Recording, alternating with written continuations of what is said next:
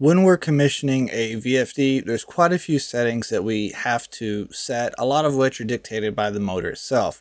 But one of them that is a little more flexible, but it is variant on the application, is the acceleration and deceleration time. It is important to set that appropriately, and there's a few things to consider in that. Now, my general, if I can, starting point is 90-second acceleration with a 60-second deceleration, but that is not always the best way. And let's talk about that a little more. I'm Holden Schamberger. I'm with Chiller Academy and HVAC Time. Let's talk about VFDs, whether we're dealing with a pump, whether we're dealing with a tower system, or are we dealing with just a chiller? There's some of these chillers that we have a very basic, disposable style drive package in them. Most of the smaller side, so the larger side not so much, but the smaller ones, that is true. And we've got to be able to program and set these appropriately. Now, as I stated, there is not a one-size-fits-all, and you really have to pay attention to this, because if you set this wrong, the drive is going to fight with the controls package. Okay, that is your typically we're usually talking speed control for what we're talking about, or pressure differential control, something along those lines. It's going to fight that, and it's not going to work with the control system because it's not adjusting its speed appropriately for the motor to achieve whatever the results are. And that motor could be too reactive, so it reacts faster than the control loop can actually keep up with it, and so then you end up with this back and forth because they're fighting each other that way. At the same time, it could be too slow. And if it's too slow, then it can't ramp up and catch what the control algorithm is trying to accomplish, the PID, the proportional integral derivative algorithm that is controlling what this motor is supposed to do via the drive. So it is important that if this is an OEM drive, this is put in by the manufacturer, this is not a field installed and field commissioned component, follow the OEM specifications always. You have to follow those, because for the most part, especially with these manufacturers' control panels, there are a team of people that spend a lot of time and a whole lot of money vetting out these control sequences, and all their timings and everything is exactly how they want it to be to function the best it can.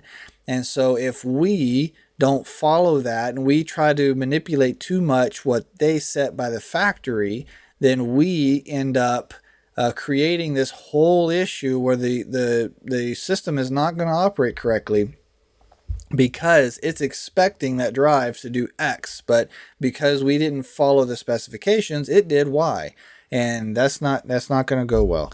Now, on a plant side of this, so from a plant level, we're usually working with a plant automation system or building automation, and we've got pumps that are running on, we have pumps and towers would be the two most common extra items there.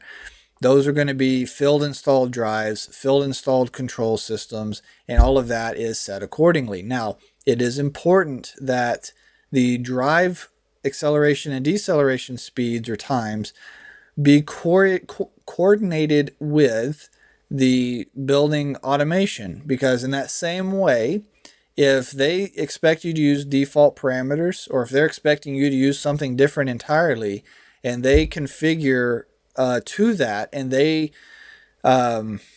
that'll cause these same issues with the pump or the tower fan controlling properly, and we'll have whatever swing issues we're dealing with.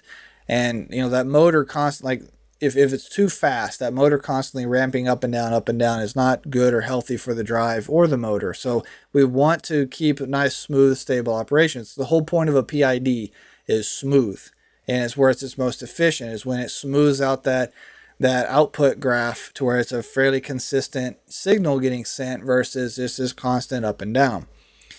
Now, a lot of manufacturers, their drive packages come with, say, a 30-second acceleration as default, and it could be 30 seconds or 10 seconds deceleration, somewhere between there for the deceleration time. And for me personally, for most applications, I find that a little fast. And here's the thing to keep in mind.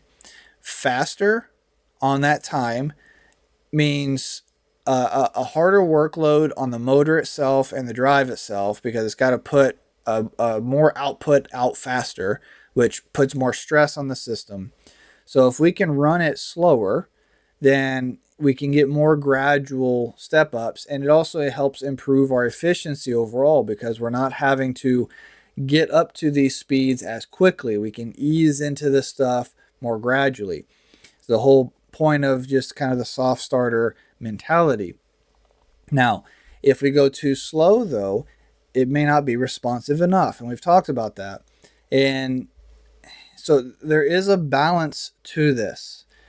You don't want to swing one way too far more than the other, and that is the core fundamental of what I want to lay here, and making sure that you're coordinating with the controls system. Now, I've also found that a lot of automation technicians know how to make these adjustments to the drive.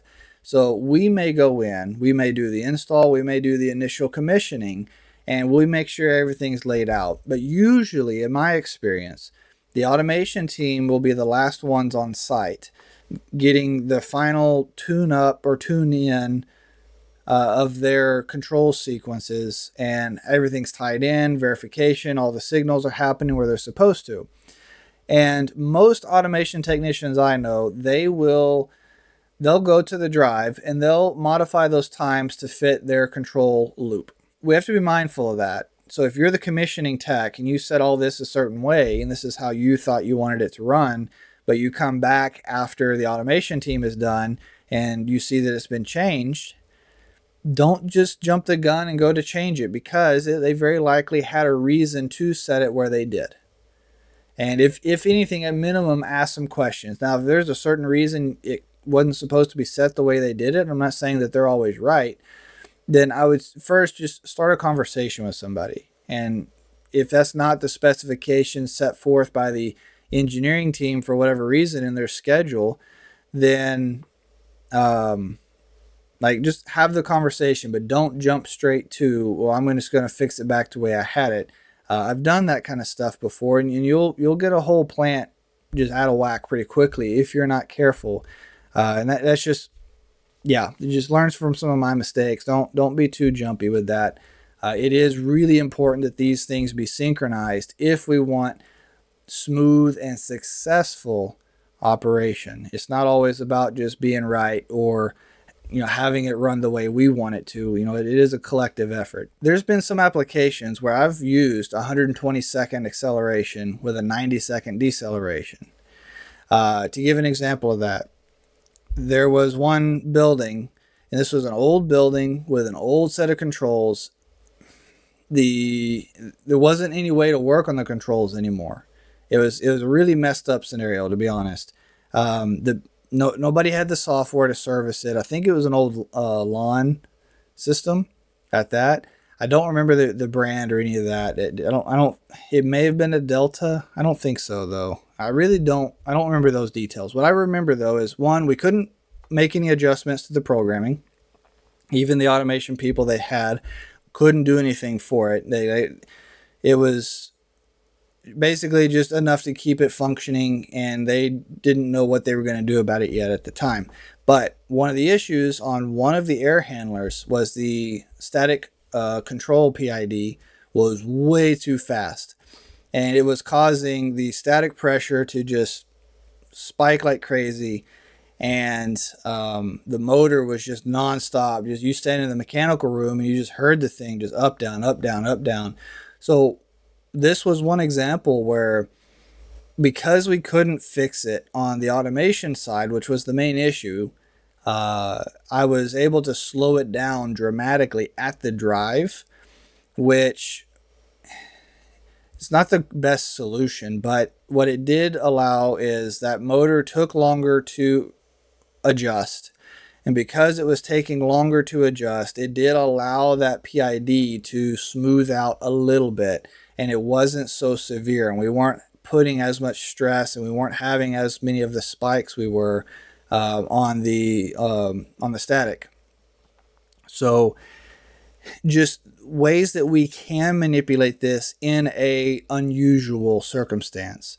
In the end, I like 90 and 60, 90 acceleration, 60 deceleration, because it allows a very just easy, smooth, up, down, ease in, ease out process. And I find that that's, for me, that's a pretty nice sweet spot. I know a lot of guys that prefer 60-30.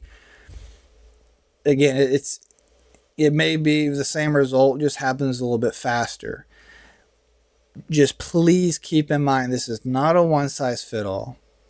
And we have to coordinate with the control system, whoever that is, whether that be OEM, whether that be an automation technician. We have to coordinate these things to work together. Okay? That's my main takeaway I'd like you to have from this. Yeah, and I'd love to hear, what are your preferences further? You know, go down in the comments. Let me know, like, how do you go about this? Or what are some horror stories you've had? What have you ran into that you're just like, yeah, I had this scenario, you know, because these things, as we share this stuff, is really helpful for those who haven't had to go through these things. And, you know, we all know how it is. We get into a scenario and it's just like, is this, like, am I the problem here or what? By sharing some of this experience, we can communicate that most of the time, no, you're probably not the problem. This is just what we deal with, and we've got to take steps to correct it. That's really what it comes down to. Anyway, love to work with you over at Chiller Academy. If you would, go check it out, chilleracademy.com. I've got the intro course over there. I've got a free course coming in November of 24. And then I've got a service course coming. So if you're watching this sometime later down the road, I've got a service course help show you how to go through these different service procedures and stuff. So just something to be thinking about. Check out. With that, MTT, make the time for your family, for your spouse, and for your kids. I'll see you around.